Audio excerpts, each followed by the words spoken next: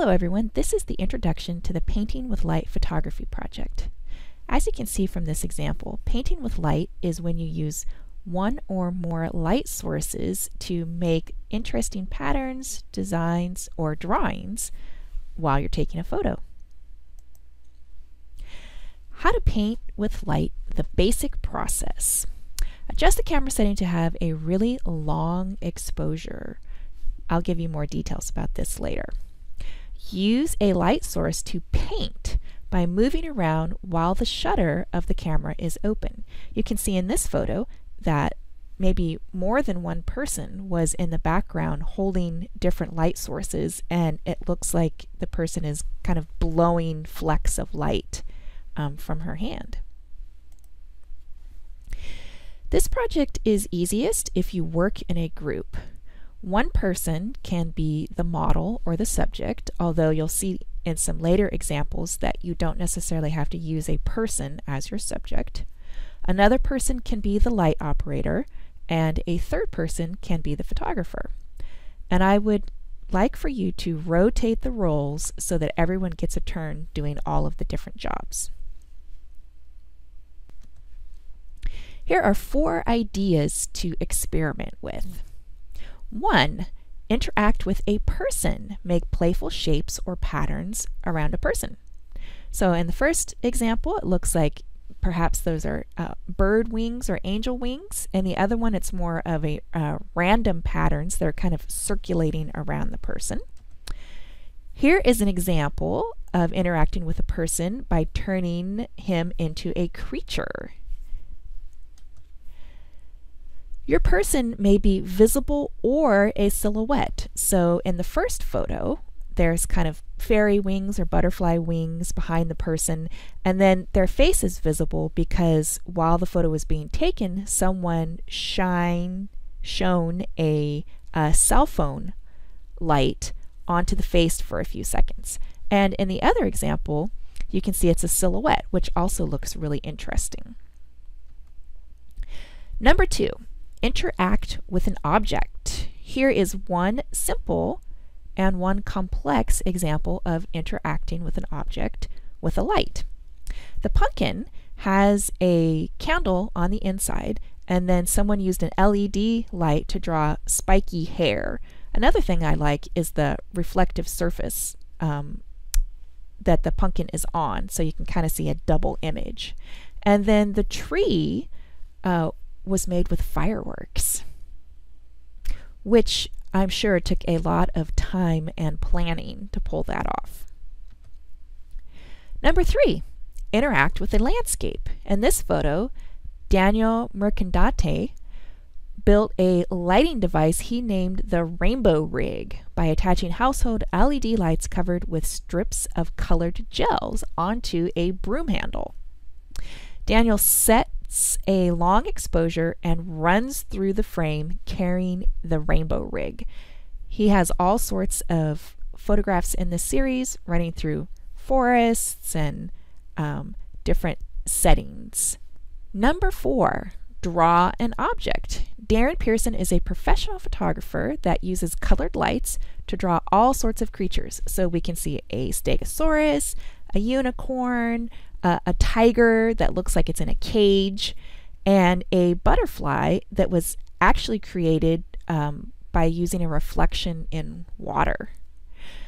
Darren is not visible in any of these photographs because he moved the entire time that the shutter was open. As long as you keep moving, you won't show up. But if you stand still for too long, then you will show.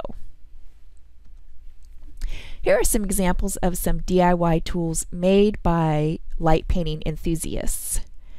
And if you look it up on the internet, you can find many, many ideas. So any of you that are interested in doing this at home, yeah, feel free to experiment.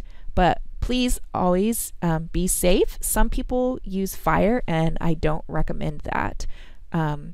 For one, it's wildfire season, and 2, that can be dangerous. Here's a much better way. Use your cell phone as a tool. Use the flashlight for white light or color tape with a Sharpie and put it over the flashlight. That way you can make it a tint of another color. And the other thing that you can do is search for colors or flashing rainbows, etc. for cell phone apps. That's what was used in this photo. So that's someone's cell phone in the background set on a flashing rainbow, and this is the effect that they got, which is pretty cool. Here are some technical details.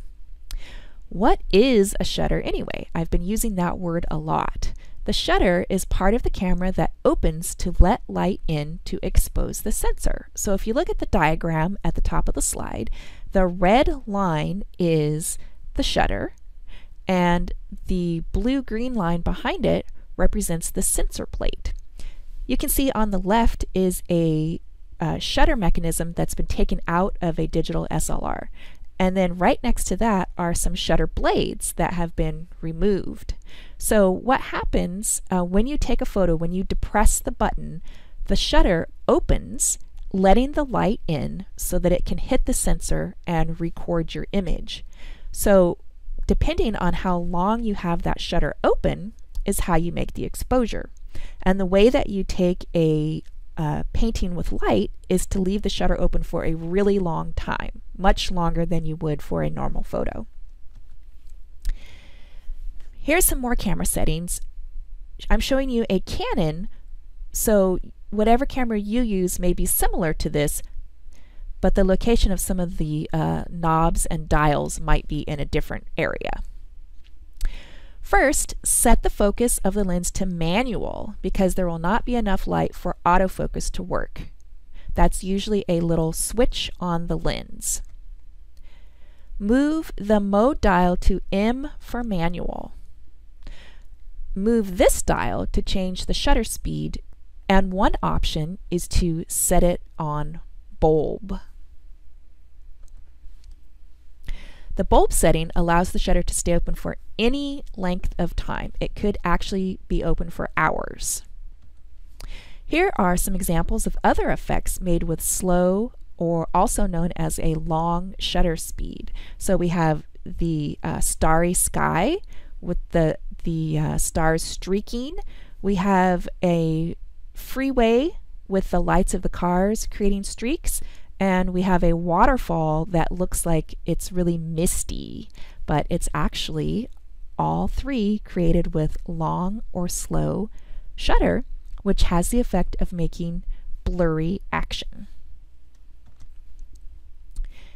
More camera settings. This is where you'll see the shutter speed. Set it to bulb, or the other option is to set it for seconds. So you can start anywhere between around 5 to 30 seconds. Set the aperture to the smallest opening, for example, f22, and adjust as needed. And push the ISO button and then choose between 100 and 400. And again, you'll have to experiment with what works the best. So as a reminder, start with 5 seconds, then increase or decrease to achieve the desired results. So depending on the lighting of where you're at and the light source, or if you change your setting or the light source, you may have to change your time and your aperture. Painting with light, your assignment. Take 10 to 20 photos. You may work with a partner or small group and share your photos for this project only. Make sure each person takes a turn as the photographer, as the model, and as the light operator. Remember, you can also take the photos outside of school. Evaluate your photos carefully. Choose the one with the strongest composition that clearly meets the project criteria. Edit. Use Photoshop to alter any of the following as needed. Improve contrast with levels, improve the composition by cropping, alter the color with hue and saturation, or remove distracting details with any of the healing patch or clone tools. And finally, turn in your best photo to Google Classroom. If working with a partner or group, each person must turn in a photo that they personally edited. So I expect each person to choose their favorite photo out of the bunch and edit it personally and turn that in. That's it, everyone. Have fun with the project.